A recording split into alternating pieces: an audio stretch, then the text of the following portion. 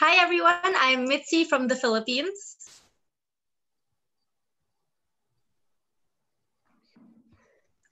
Sophia, you're on mute, sorry. Sorry. Oh, well, my name is Sophia. I'm from Costa Rica, and welcome to our third week of Tax for Future webinar. So today we will be learning about the impacts of climate change on small Pacific nations. So for our first speaker, we have Jerwin Baure from the Philippines. He is the chairperson of Agham Diliman, an organization of science professionals that advocate for making science technology serve the people. He's a fisher folk rights activist, an environment activist, and he took up his Bachelor of Science in Fisheries at the University of the Philippines, Visayas, earned his master's in science in marine science at the University of the Philippines, Diliman. He is currently a research associate in Science Institute, studying the effects of ocean acidification and warming on benthic diatoms. Our Hello. second guest, sorry. Hi. Well, our second guest is Manuel. He is a member of Earth to Our Oceans. He is one of the 16 child petitioners of the Children versus Climate Crisis allowed Greta Thunberg, who filed the complaint to the Convention of the Rights of the Child last September. He is also from the Philippines, but he moved to Palau 9 years ago. Carlos first learned about the climate crisis in ninth grade, and he began to understand that the changes that he had noticed in Palau were part of a bigger and global phenomenon caused by the climate crisis, including increasing temperatures, rising sea levels, and more extreme storms.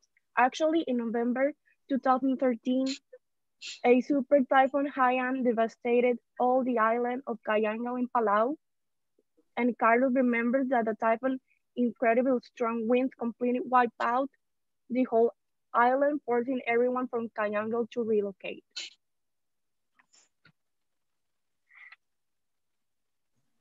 So I'm so excited to learn from our speakers today. And our first speaker will be talking about ocean acidification and warming in the Pacific Islands. Some scientists call this topic the evil twin of climate change. So for our first speaker, we will have Jerwin Baure from the Philippines.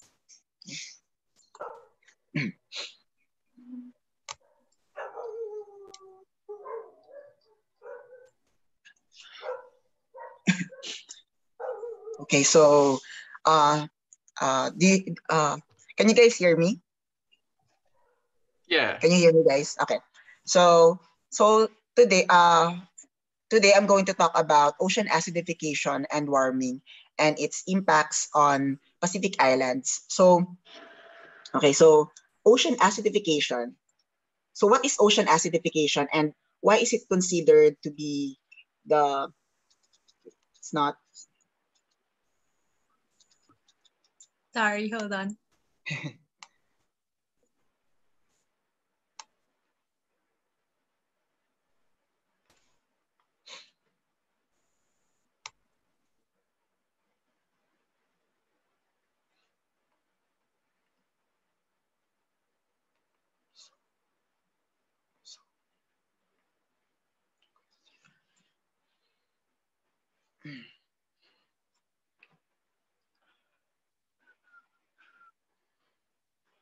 slowly.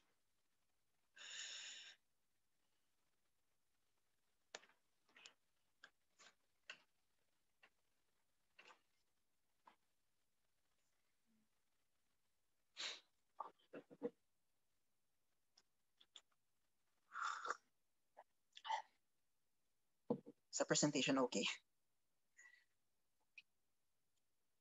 What happened? Why is it on mute?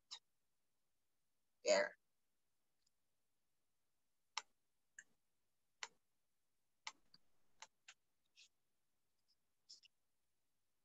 Okay, so do you guys hear me?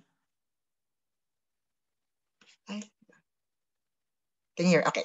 So what is ocean acidification and why is it considered to be the other CO2 problem? So in simpler terms, ocean acidification is a phenomenon in which our oceans become more acidic. However, technically it refers to the lowering of the ocean's pH due to the increasing carbon dioxide concentration in the water. So that is why it is considered to be the evil twin of climate change, because as the carbon dioxide in our atmosphere increases, the carbon dioxide in our seas also increases. And as you can see on the graph on the left, it shows the trend of the increase of carbon dioxide in the past decades. And while on the right, it shows it also shows the trend of carbon dioxide on our oceans. And the one on the blue lines, that signifies the concentration of carbon dioxide, while the one on the green lines signify the decrease in pH. So as carbon dioxide increases, the pH of our oceans decreases. So with this, we could see that climate change also affects our oceans, and it manifests in the form of ocean acidification and warming. Additionally, scientists project that there would be an estimated increase in sea surface temperature and a decrease for about 2 to 4 degrees Celsius, while there would be a decrease in pH at about zero point 0.2 to zero point 0.4. This value or range might seem so small, but it actually has a big impact on our marine organisms.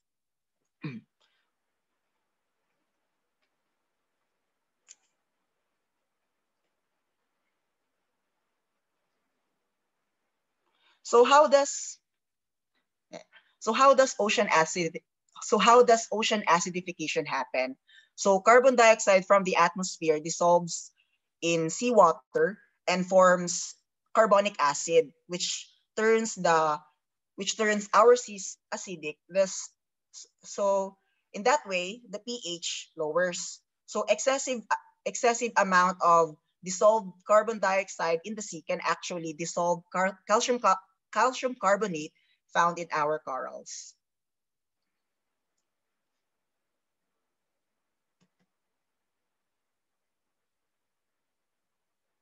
So, okay, next. Okay, so of course, nature has a way of fighting climate change, and our oceans play a vital role in doing that.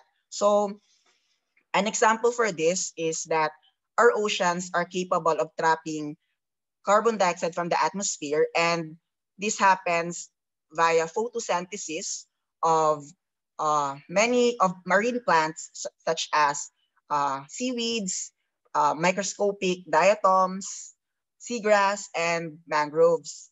While on the other hand, our oceans are also capable of absorbing heat from the atmosphere.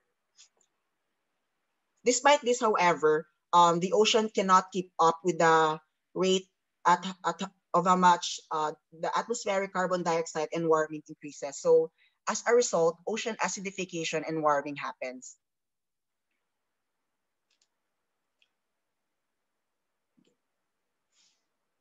Next.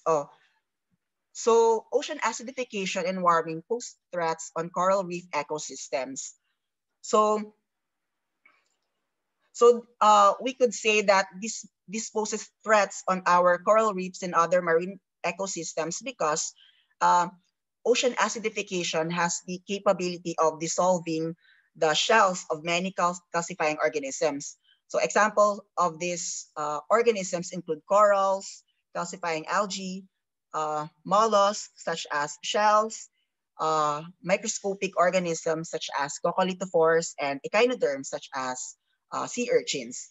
And meanwhile, other organisms that have no calcium carbonate, such as seaweeds and diatoms, will flourish under these conditions.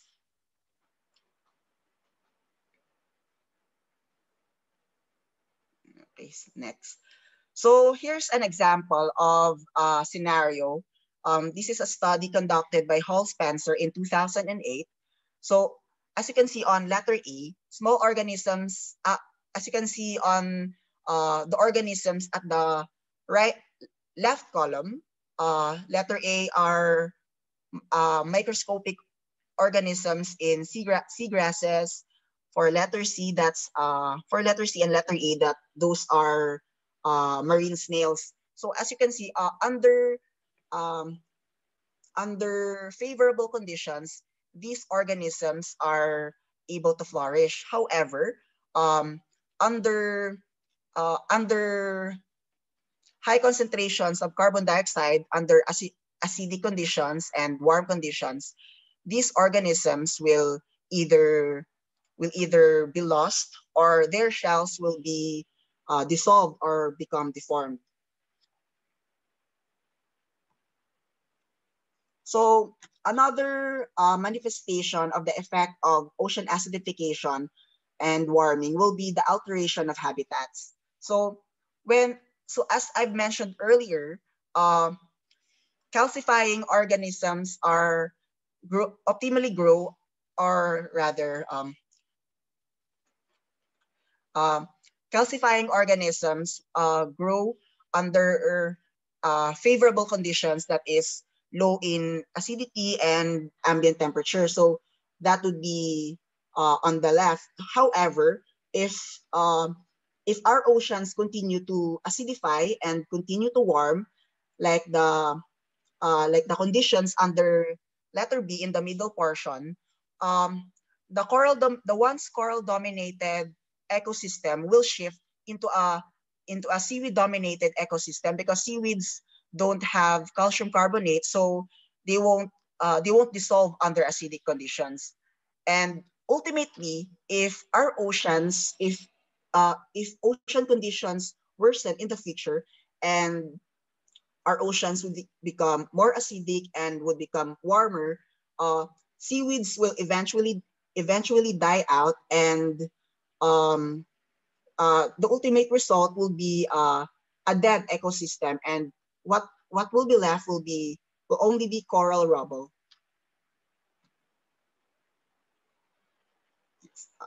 So another example of the effect of ocean warming is that fishes and other marine organisms would tend to migrate to cooler areas, because warmer waters won't be suitable for growth and reproduction. So they would tend to migrate and transfer to other locations.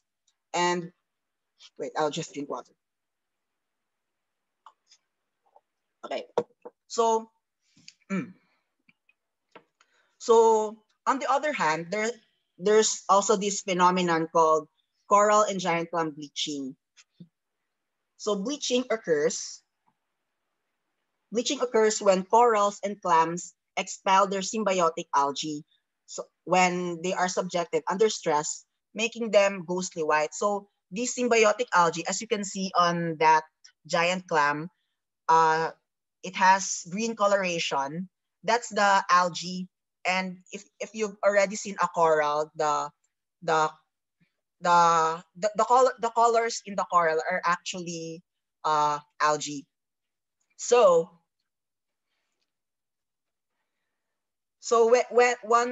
once the corals and the clams are subjected under warm conditions, they would become more stressed.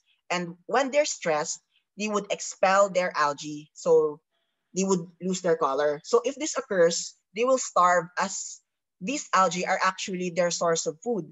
So, and if they don't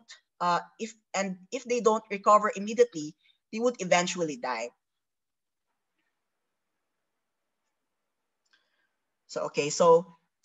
Here's a map of some of the bleaching events in the world, and as you can see, many of them happen in the Pacific region. So example of that would be in Guam, Mariana Islands, Marshall Islands, American Samoa, even in Hawaii, and probably some of the worst bleaching events occurred in Kiribati, Maldives, in the Indian Ocean, and Great Barrier Reef in Australia.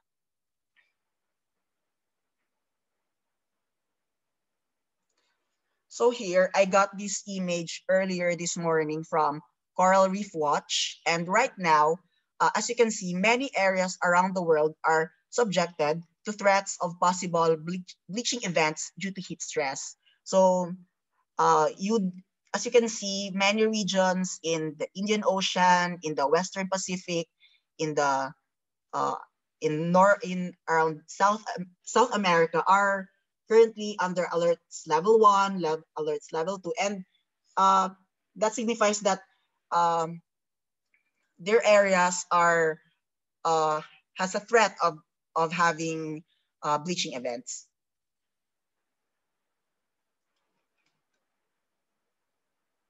And speaking of bleaching event, there's an ongoing bleaching event in Australia, and this news was actually reported yesterday, and it is said that this bleaching event is only second when it comes to its intensity compared to the event in 2016 when about 1/3 of the coral reefs in the Great Barrier Reef in Australia have died.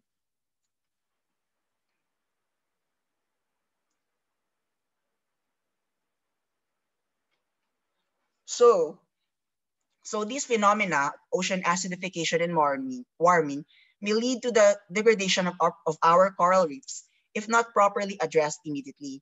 And as a result, the degradation of reefs will make many coastal communities vulnerable to climate-related hazards. So for example, healthy reefs can buffer strong waves during storms. However, with degraded reefs, coastal communities won't be having the same protection as healthy coral reefs provide because degraded reefs would be weaker, so they would be less efficient in buffering strong waves during storms. And furthermore, the degradation of reefs will endanger our food security as since reefs provide shelter for many economically important fishery resources. So in summary, degraded reefs would make coastal communities more vulnerable by exposing them to more hazards such as strong waves, and during calamities, people won't be having enough food. So what must be done? So of course, first, we must demand for a system change. We must urge world leaders, especially those coming from highly industrialized countries, to reduce their carbon emissions. We must also seek accountability from multinational companies operating in developing countries. And ultimately, we must all strive to defend our environment.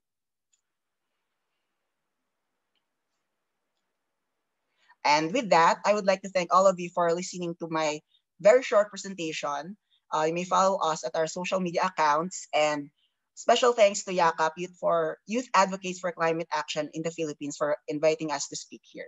Thank you very much.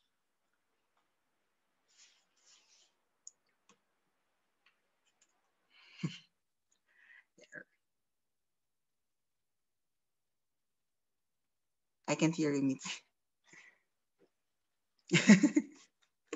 Thank you so much for that, Jerwin. Thank you for teaching us about marine ecosystems and how climate change is affecting our oceans and how it's also affecting our people. So now, Carlos, can you tell us about the impacts that you have seen in your life and experience as a climate activist?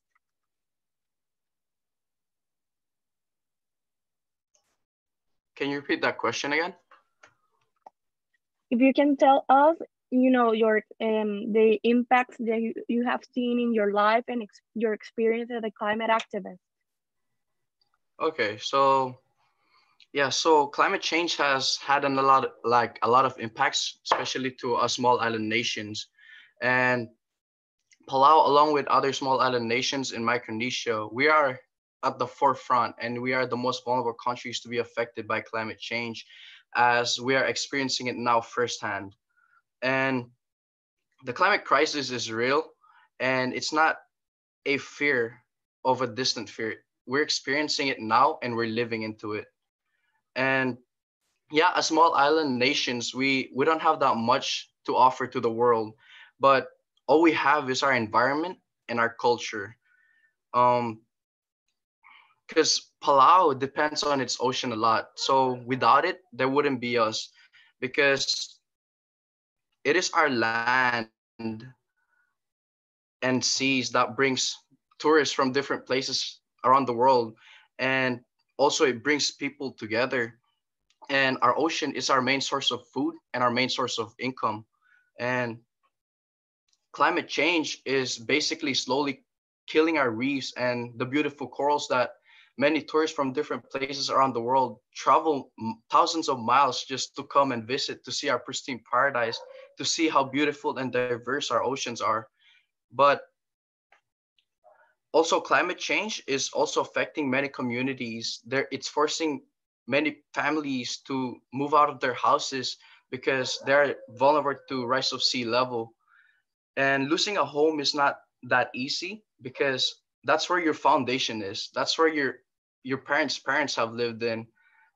But it's just hard because losing a home is not really, it's heartbreaking, to be honest, because now you have to start from the beginning again.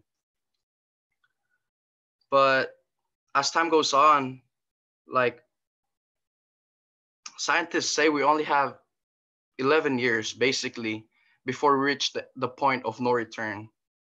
It is our right as children and as people to have a livable, sustainable planet on which we can build our lives in. Like, we don't deserve to be stopped from everything that we have. Like, we want to live how our parents, how our grandparents have lived before. We deserve nothing less.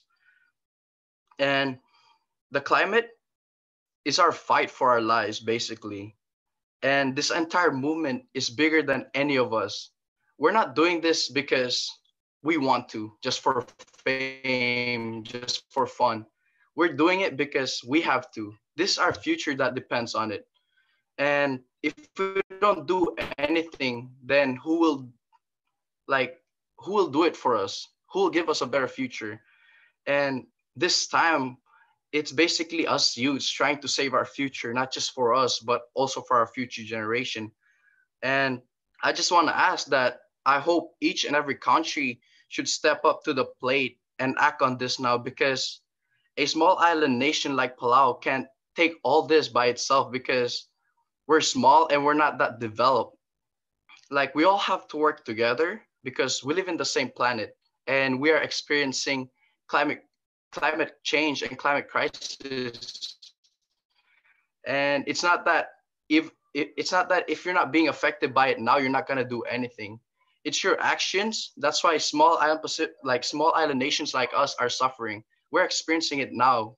Like, there's no point of you not doing anything because every small change makes a difference. And if you start now, we still have a chance to have an island to live in. And if we decide to work together, we can avoid a complete climate catastrophe and live a prosperous and fulfilling adulthood. Thank you. Well, thank you, Carlos, for your amazing and powerful words. It's such an amazing to have you here and sharing your experience. Amazing.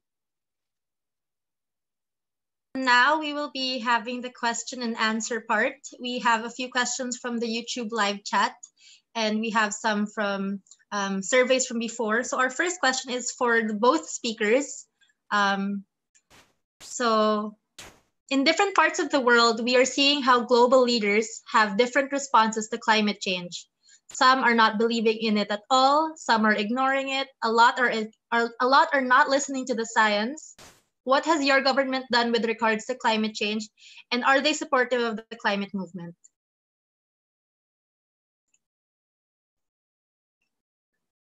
Carlos, you can go ahead if you want.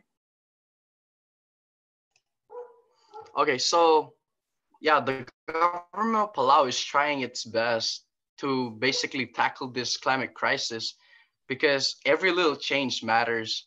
And Palau is trying to move toward the use of clean energy as it aims to generate 45% of its energy from renewable resources by 2025. And as our president said, President Ramongasao, he said, we're definitely promoting renewable energy, even though we contribute the least to the cost of climate change. We hope that by doing so, our developed partners at least understand that we're doing something in a small scale, but we're addressing the very problem that developed countries are contributing to the emissions of harmful gases in our atmosphere. And at the same time, Palau is also into conservation, and Palau set up the world's first national shark sanctuary in 2015, and it designated 80% of its maritime territory as a full protected marine reserve, which means no fishing is allowed with 80% of Palau's waters. How about for you in the Philippines, Jerwin? So, hi. So actually, here in the Philippines, we have many good environmental laws. We have signed many international agreements. However, in the government, there are still a lot of contradictions. So an example of that contradiction is that um, many environmental laws in the Philippines provide protection to a lot of endangered species, to a lot of uh, protected areas. However, the Department of Environment and Natural Resources itself is being too lenient on the projects of different corporations that have adverse effects to the environment. So an example of that would be the Manila Bay Reclamation, the continuous operation of many coal-fired power plants, which are mostly foreign-owned, and then also the continuous operation of large-scale mining, and at the same time, the government itself is the perpetrator for the killing of many environmental defenders, such as environmentalists, indigenous peoples, and other citizens. Amazing. Also, we have a question for both of you. And the question is, both Palau and the Philippines were heavily affected by the Typhoon Haiyan back in 2013. What were your experiences there? Maybe Erwan, you can start to change the. So for me personally, I haven't experienced the full blown effect of Typhoon Haiyan, locally known as Typhoon Yolanda here in the Philippines, because I live in that part of the Philippines which is quite sheltered from winds and storm. However, based on the news I've read, a lot of people have lost their lives in in eastern Visayas and northern Panay. And there are, however, the beauty in this, not really beauty, but um, in this disaster or in this calamity, we have proven that that environmental protection uh, should always be prioritized, because it was found out that communities that have a healthy mangrove ecosystem were found to be saved from the wrath of Typhoon Haiyan.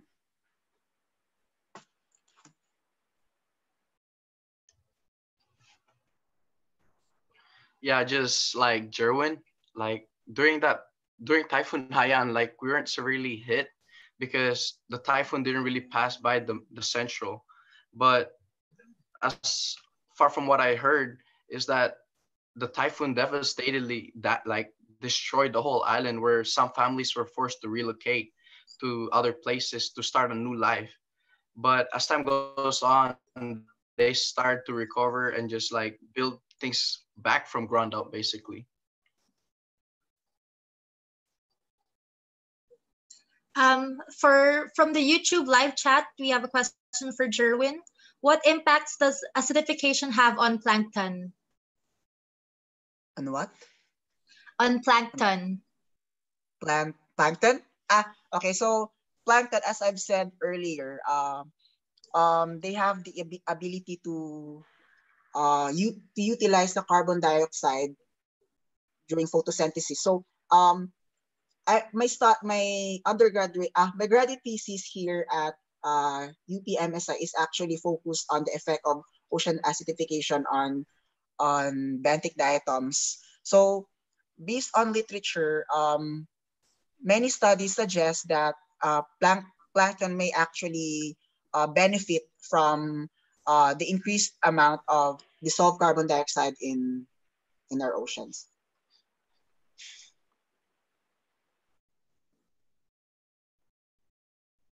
Wait, let me just add that. Although several literatures suggest that plankton may benefit from ocean acidification, there are also studies that show that some species may actually the effect of ocean acidification on plankton will be species specific, meaning some species will benefit, some species will ocean acidification will be detrimental to other species. Amazing. This question is also from YouTube and it's for both of you. How dangerous is climate activism in Philippines and Palau, given the illiberal governments there?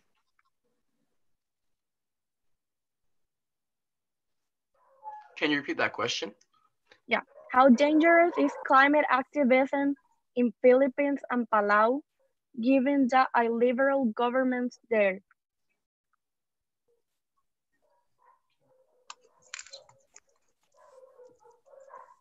Yeah, so being a climate activist is not really like dangerous here in Palau because the youth supports what you're doing because this our fight. The youths should be heard. It's our time to be heard. And also the government is also in support of some climate movement basically because we're all working towards the betterment of our planet. And it's going to be hard because we're a small island nation, but we're trying our best to change and contribute, just like help a little basically. Like we want to contribute even though it's a little change because little change can lead to bigger changes. Jerwin, for the Philippines? So in the previous year, I was involved with the campaign against Manila Bay reclamation, specifically against the construction of Bulacan Aerotropolis in Bulacan, in the Bulacan province in Luzon. So the Bulacan Aerotropolis is being sponsored by San Miguel Corporation. It's a company famous for its beverages. So San Miguel plans to reclaim about 2,500 hectares of mangroves of the sea, of the coastal area, and including several patches of mangroves there. So they're planning to cut down.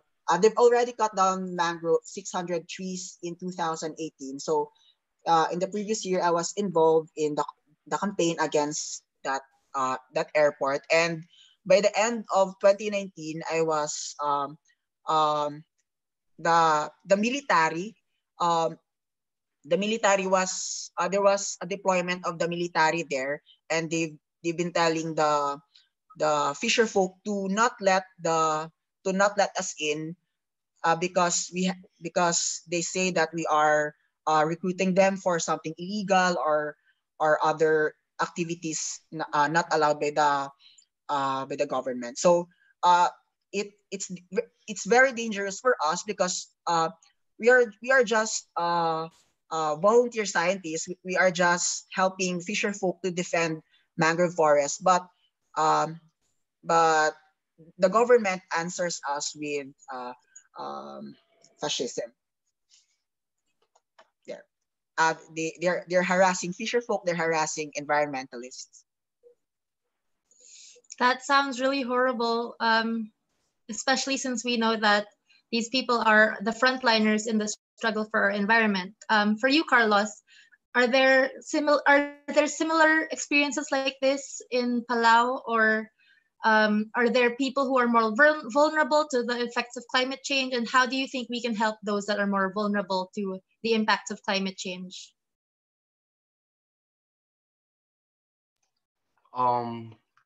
Not like a similar experience to Jerwin, but like for us, it's more of like it's really open because it's really small. Like our population is not that big, but for us to help those people who are really vulnerable to this climate crisis, I guess the best thing we could do is to spread awareness and to educate people, because through education and awareness comes the great passion for change, basically.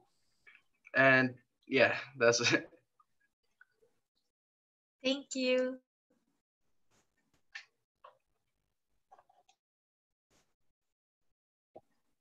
Erwin, this question is for you. Is is ocean acidification reversible? Can we do anything about to slow it down? Um, well, I'm not really sure about its reversibility, but I'm sure that we can slow it down if we reduce our carbon emissions because um, throughout geologic history, as we all know, atmospheric carbon has fluctuated throughout the very long geologic history, and it's a natural event. However, what's currently happening now is that its rate of increase is uh, becoming faster due to higher carbon emissions by humans. So I believe that in order to to slow down ocean acidification, we must reduce our carbon emissions.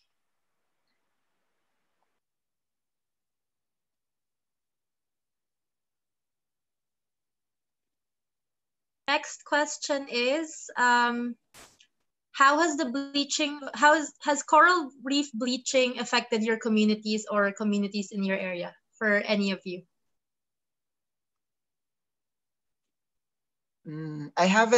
I haven't witnessed a massive bleaching event so far, but there are actually news in the past few years that bleaching events have occurred in the Philippines, but they're not as massive or as worse as what's currently happening in the Great Barrier Reef.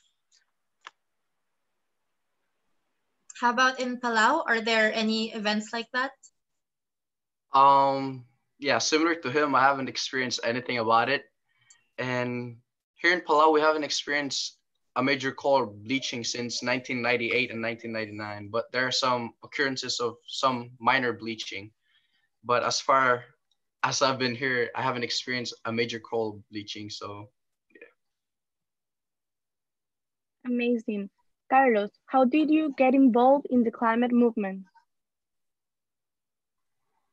oh yeah, so I got involved in the climate movement because when I started to see the change, like the place that I fell in love with, the place that I call home, when I saw it, it started to change. I was curious about why is this happening and everything.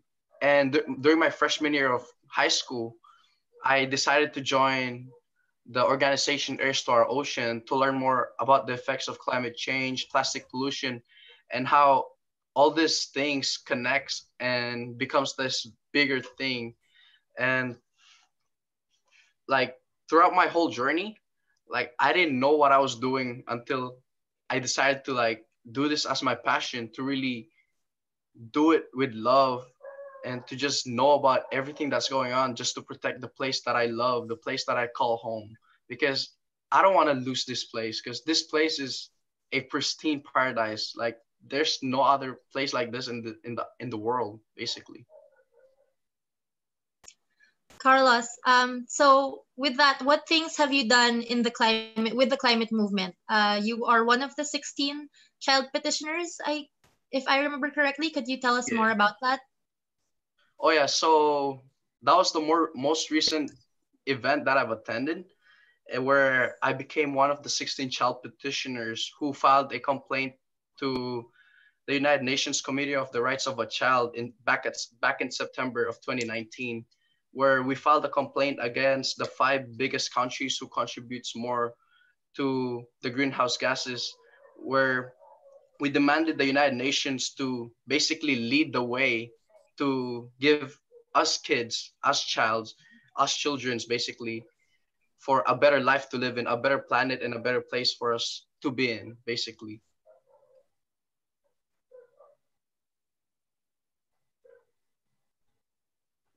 Okay, this is for Erwin. Given that Australia has experienced more bleaching events already, what lessons can we be taking away from this from other regions, like for example, coral restoration and etc. Wait. um, I'm not really an expert on coral restoration, but I believe that um, wait, let me formulate my answer. Um, can you repeat the question? Yeah, sure. Given that Australia has experienced more bleaching events already, what lessons can be taken away from this from other regions? So there, as I think the lesson here is that we must be we must intensify our efforts in the restoration of our coral reefs, and we must conduct research. The government must give full support to our scientists so that um, our reefs will become more resilient towards these phenomena. Carlos, so you mentioned earlier that one of the things that got you started in the climate movement was you were seeing how there were changes in Palau. Can you tell us about those changes and how you felt about them and why you think they were happening? Like, did you understand it right away when you saw them, or did you have to look into it and research it some more? Yeah, basically when I saw those changes, I was kind of confused. I'm like, oh, I guess this how the world is. Like it changes once in a while. But as time goes on, I'm like, as I get older, I start to see changes that I'm like, wait, no, these are not normal changes. So being part of the Air Star Oceans basically started me on like just to look deeper on the effects and like why is this things happening. So before I used to spend the whole day at the beach just swimming, having fun with my friends and family. But as time goes on, the beach where we used to play is getting smaller and smaller. So I'm like, oh, is this normal or what? Well, then I started learning about the rise of sea level, and also like when you go in the ocean and swim, the water is kind of a little bit hotter than how it used to be. So I also looked into basically rise in sea temperature and everything. And before I also played basketball with my friends outside and just basically just walk around. But now it's just too hot to basically just be outside. So those events kind of led me to just basically doing more research and finding the answers. Why are these things happening in our world? And what are the things we could do to just basically help our planet for like to be a better planet for us to be in. Amazing, thank you. This question goes to Jerwin. Why it is so important to take care of the blue carbon ecosystems, carbon sink like mangroves, corals, reefs, etc. Aside from the climate change impacts, what threatens this ecosystem?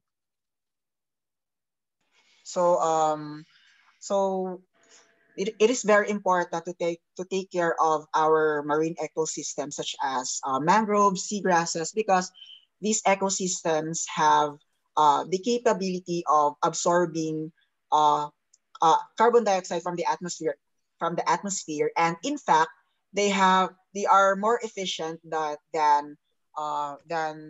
tropical rainforest, even though mangroves occupy a very small niche in the world as compared to rainforest. They are able to absorb more carbon dioxide. So aside from and additionally, if these ecosystems such as mangroves are cut down, I've read this paper about a review paper, and it says that when mangroves are cut down, carbon dioxide is released into the atmosphere, and and the sediments on which these mangroves thrive will also release uh, carbon into the atmosphere once the sediments oxidize. So if a large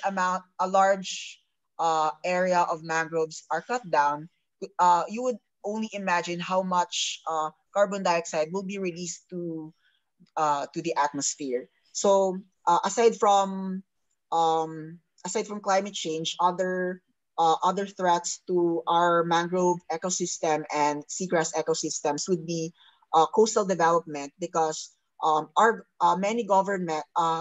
governments are trying to develop many coastal areas, and that would entail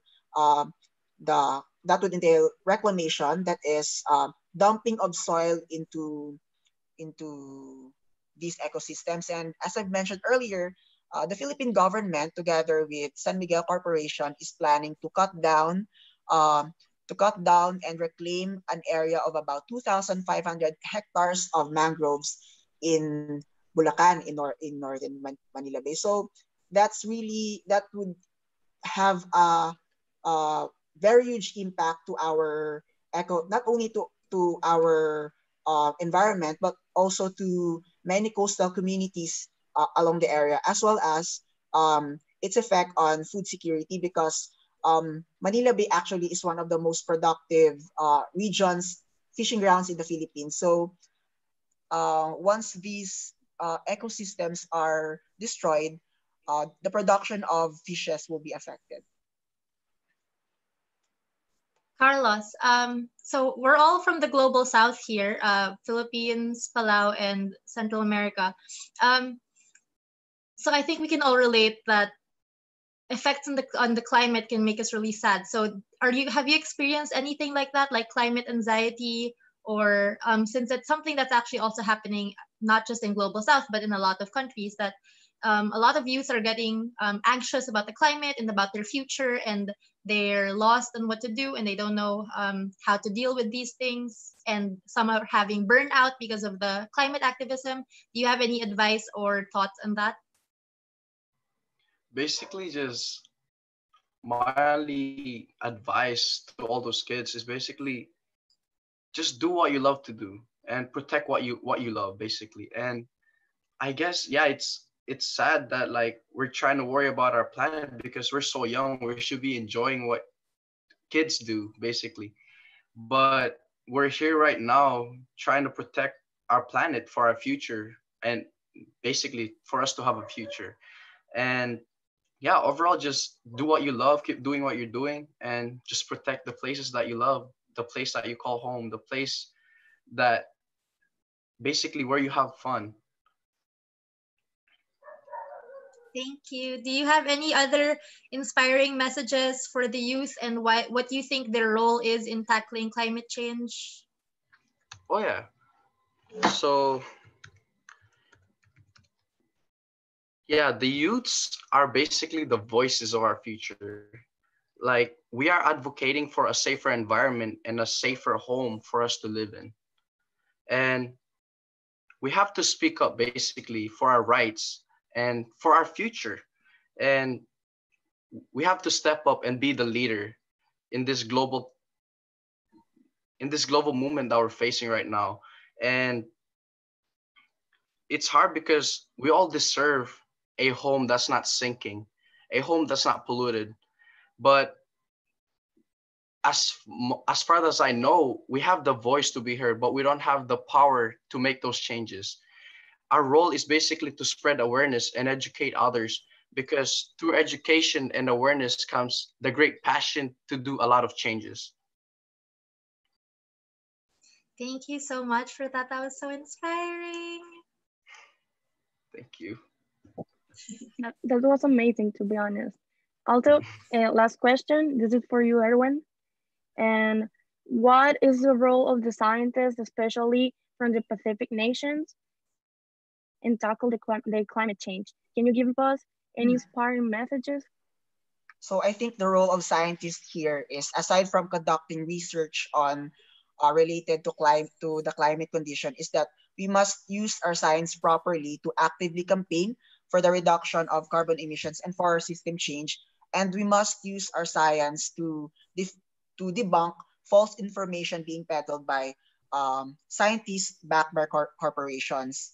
Because and I believe that as scientists, our science must be used for the interest of the people, for the interest of the environment, and not for the interest of the very few elites who are responsible for the destruction of our environment. And that our science must be used to serve the people. That was so inspiring. Of course, we should always make sure that in any field we're doing, we're always remembering the people and we're serving the people. Thank you so much to our speakers. If do you guys have any final messages that you want to tell us or the audience?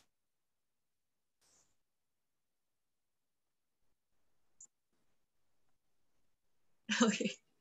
Wait, can Thank you you repeat the so much. question? Oh, okay.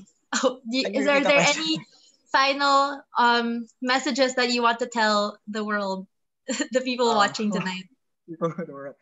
so I think there are I think we must encourage we must be get ourselves involved, especially we must not be detached from society. We must not isolate ourselves from society. um, as citizens of the world, we must actively campaign for the betterment of the world. Yeah. Thank you. Thank you so much to both our speakers. And thank you to everyone watching this today. Thank you, Sophia. Thank you, Jerwin. Thank you, Carlos. And we will see you next Friday for our next Talks for Future. Thank you. Thank you for joining us. Bye. Thank you for being here today. Bye. Thank you. Bye. Bye. Thank you. Thank you, guys.